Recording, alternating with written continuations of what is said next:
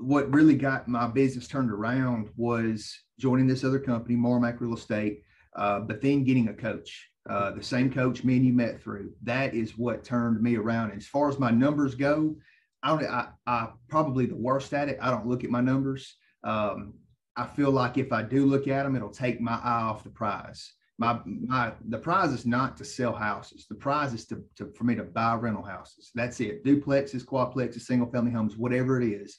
And I look for the worst of the worst. I look for the foundation problems. I look for things that other people are scared about. I'm not a full-time investor. I'm not a guy that goes out and builds houses. I'm a guy that said that I'm going to work till I'm 72, 75, 80, because that's just how I am. I'm going to work to the day I die. And it just got to a point where if I don't just start buying houses or buying rental properties, I'm going to keep doing what I'm doing. I'm going to work myself to death.